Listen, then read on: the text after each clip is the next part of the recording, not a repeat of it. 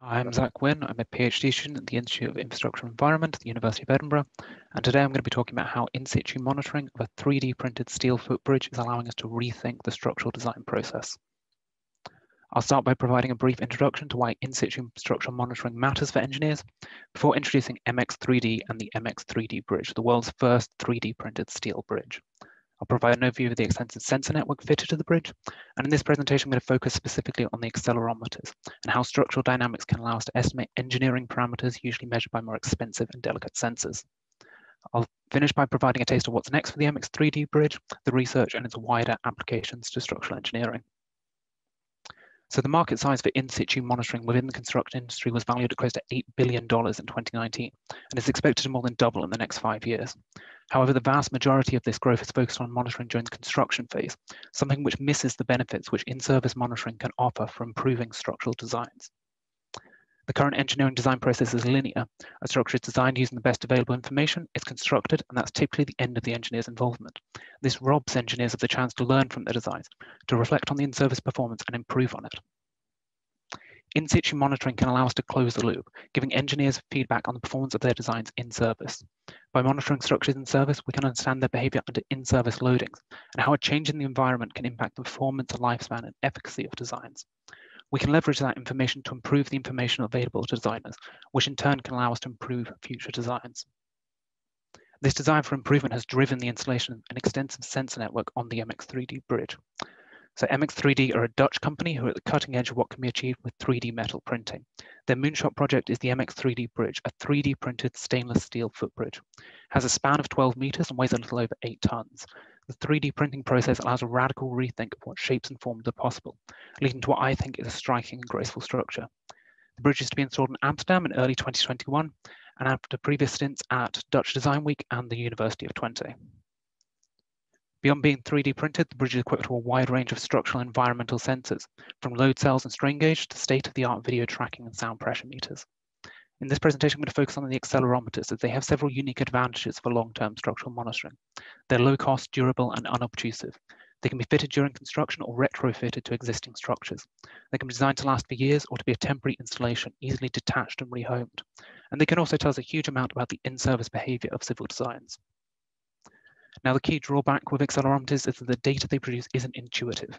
On the screen is a sample of accelerometer data from the MX3D bridge, and it's clear we have different amplitudes as people move about on the bridge itself, but the raw data tells us little else. When we have periods of low amplitude, is the bridge empty or pedestrians simply stopped moving? Is this one person or a crowd of people? Do we need to worry about the safety of the bridge? Is it behaving as we'd expect? What we need to do is convert that raw accelerometer data into something that can be understood by engineers, estimates for the dynamic structural behavior. So dynamic structural behavior is defined through 3 key components: the natural frequencies, so the frequency the structure oscillates at when excited, the damping ratios, how quickly those oscillations die away, and the mode shapes, which parts of the structure move at each natural frequency. But why look at dynamic behavior?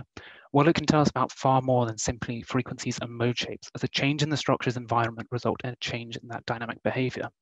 As the temperature decreases, material stiffness usually increases, resulting in an increase in the natural frequencies. As additional mass is added to a structure through soft furnishing, cars and pedestrians, the natural frequencies will decrease, with the magnitude of that decrease related to both the amount of added mass and where the mass is located. That additional mass may also provide additional damping. The behavior of a footbridge with a crowd of pedestrians is very different to that of an empty bridge, as each person absorbs and dissipates energy. Finally, any damage to the structure leads to changes in both the mass and stiffness distributions, causing changes in the frequencies, damping ratios, and mode shapes of the bridge or building. Therefore, by tracking these changes in dynamic behavior, we can estimate structural parameters usually measured by more expensive and delicate sensors. The method I've developed, called the short-time random decrement technique, allows us to track these changes in dynamic behavior to the resolution and accuracy needed to understand the true in-service behavior of civil structures. In the next few slides, I'm going to give a very brief overview of the method before moving on to how it's reshaping our understanding of the MX3D bridge. So the challenge with accelerometer data is that we're dealing with ambient vibrations. So we have unknown forces acting on the structure. In the case of the MX3D bridge, we don't know the magnitude of footfall, where it's occurring, or when it's occurring. And this prevents us from analyzing the data directly as we would in a laboratory or controlled test. Instead, we can make use of the underlying statistical properties of those unknown forces to create snapshots of the data which we can analyze. So to create this snapshot, we'll start by taking a 1-minute window of the data. And within that window, we define a triggering condition, such as where the acceleration of the bridge is in a particular range. Where that triggering condition is met, we collect a 5-second segment of the data, such as the one shown in the bottom right of the screen. And here we have 1,000 segments of data. As I've mentioned before, we can't analyze these segments individually as we don't know the unknown forces. However, if we average the segments together, the average of the forces will approach 0, as the vast majority of forces acting on civil structures are broadband stochastic processes. That is to say, they have no dominant frequency component. Because of that, we can now analyze our snapshot through modal analysis to estimate the dynamic parameters of the structure, the natural frequencies, damping ratios, and mode shapes. Now move the window forward through the data and repeat the process. Each window, we estimate a new set of dynamic behavior estimates. And as I move the window here, you can see how that snapshot changes over time.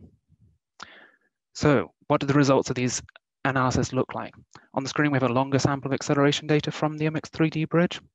And here we have a histogram of the natural frequencies of the structure over the course of that data set.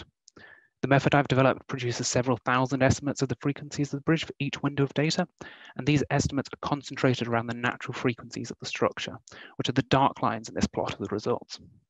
The advantage of this approach is it allows us to quantify the uncertainty at each time step for each natural frequency. If we now examine one of these natural frequencies in detail, so here we have a mode of vibration close to 7 Hz. We can see in the top plot how the frequency changes over time, and in the lower plot we can also see we have significant changes in the damping ratio. These changes in dynamic behavior come from a variety of different factors, with these large changes in dynamic behavior corresponding to high amplitude events, in this case a single pedestrian jumping at mid-span of the structure. The sharp drops in frequency, this course suggests a decrease in stiffness as the amplitude of the bridge movement increases. Alongside this, we also have smaller shifts in frequency and damping associated with the presence of additional mass on the structure, as well as the longer-term trends in the frequency results, which we believe to be due to the bridge's thermal response.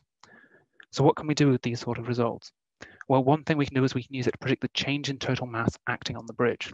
Shown in red, we have the average load over a 5-minute window recorded by the load cells, and in black, we have our predictions of load based on the changes in the natural frequencies and damping ratios.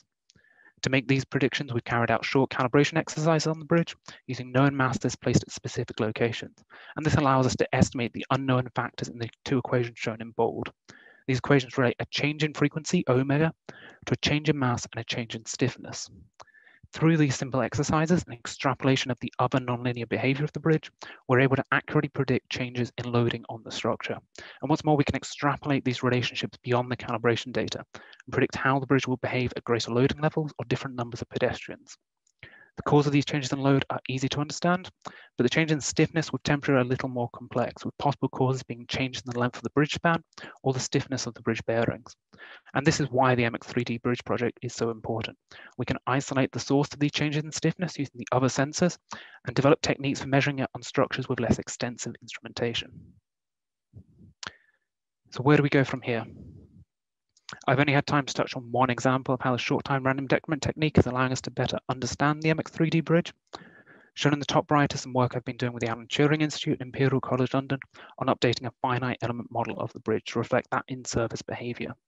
This model is to form the basis of a digital twin of the structure, a digital version of the bridge that will be updated using the information from the sensor network to reflect how the bridge's behavior and our understanding of it evolves when the bridge is installed in Amsterdam. The use of different triggering conditions within the method has allowed us to isolate a wide range of nonlinear behavior, such as the relationship between amplitude of the bridge acceleration, the change in frequency of different modes, shown in the bottom left, and the changes in natural frequency associated with particular types of movement, shown in the bottom right. This work is allowing us to untangle and understand the different forms of nonlinear behavior, information we can use to improve future designs, as well as inform maintenance and monitoring of the bridge. The MX3D project is allowing us to develop tools and techniques for in-situ structural monitoring. Low-cost sensors such as accelerometers have the potential to revolutionize the structural design process. By combining these sensors with statistical methods and simple calibration exercises, we can understand the performance of structures in service, deepen our engineering knowledge to create more efficient and resilient designs, and rise to the many challenges the engineering profession faces. Thank you for your time today. Before I finish, I'd just like to thank my research supervisors, Tom Reynolds, Ian Murray, and Tim Stratford. I'd also like to thank MX3D and the many collaborators and funders of this research, with special thanks to Professor Roland Kumanis at the University of Twente for collecting the data I presented here today. Thank you again for your time, and I'd be happy to take any questions. Thanks, Zach. That was a fascinating presentation, and really interesting to see how design matches up with measurements in service and so on. So I'd encourage people, any questions, put them in the chat, and I can come to you and we can get you asking them of Zach. The question that I had to sort of kick things off was around, where could we use this next? So this is great. It's a pilot project that you've done it on with this work on. Where's the big application? Is it in we should be putting low cost accelerometers on every bridge, on every structure? Is there something we could do with big data? How do we kind of take this onwards and upwards? Yeah, so there's a whole range of different applications. We're already starting to see it for maintenance purposes. So the new Queensferry crossing is highly instrumented. And the hope with that is that we can detect damage as and when it happens based on changes in bridge behavior. Other applications we're already starting to explore are things like where we have a floor that moves more than it is expected to. How the designers are interested in knowing why that is. Is it a particular issue with stiffness? Is it how the resonant frequencies match up with walking frequencies? And so incorporating that sort of information into the next structure they design. And also just understanding what loads structures are subjected to and how much their behavior actually varies in service, because there's very little data on that at the moment. So I think for the time being, it's going to be really focused on big high profile projects and new materials such as 3D printed steel or engineered timber. Do you think, if you were going to speculate, if you were going to move outside of those big high profile projects or the really unusual materials, where could it go? In sense of, so if it goes towards mass market, so it's not just the niche projects that we learn from, but it's something wider. Do you think you could sort of speculate and think where that might be? If you take the automobile industry as an example, kind of 20 years ago, we had very limited monitoring of cars in service. Now it is widespread. All new cars are fitted with these sensors which feed back to the designers on performance. And I think that's the way the industry will go. If you can think of it from a maintenance perspective, if you can reduce the maintenance of railway bridges, extend the life by another couple of years, that's going to save you millions of pounds. If you can improve your material usage, that has potential to massively cut our carbon impact from mass housing, roads. So I think as the technology continues to develop, as the big data processing, these kind of calibration exercises continue to develop, we will see it be kind of widespread and normalized. Interesting. Yeah, well, I think there's a really exciting area. A question from the audience, so to speak. I think Alessandro had a question about applicability as well. So that it was about whether it's applicable to other footbridges or simply this one. Is that the gist of it? Okay, well, maybe I ask a question. So maybe we've covered this in a sense. It was just to confirm that these procedures are applicable to all footbridges and not just 3D printed ones. Yeah. So this is what we're interested in developing is very generalizable techniques. So we've built these up from kind of finite element models, simple dynamic models to lab-based experiments. We're now working on the MX3D bridge. And the idea is having simple exercises with low-cost sensors that can be applied to any structure, not just footbridges, but road bridges, buildings, anything that has problems with movement or moves in any way. Thank you. Then the next question from C. Malaga. Would you like to unmute yourself and ask your question? Yes, thank you. Thank you, Zach, for the good presentation.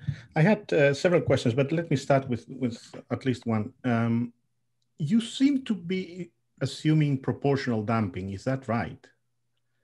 Yes, but we have been looking at ways you can pick out different types of damping from the results. Yeah, because these complex structures tend to have non-proportional damping, right? So yeah. Other thing, you mentioned that you've assumed that you have because it's an ambient vibration sort of source, you are using a Gaussian distribution for you are assuming it's noise, but the amplitudes that you've seen there are quite big, right? I mean, in the time series. So are you sure that's the nature of the load? It's only environmental. Yes, we're fairly certain it's kind of Gaussian stochastic processes.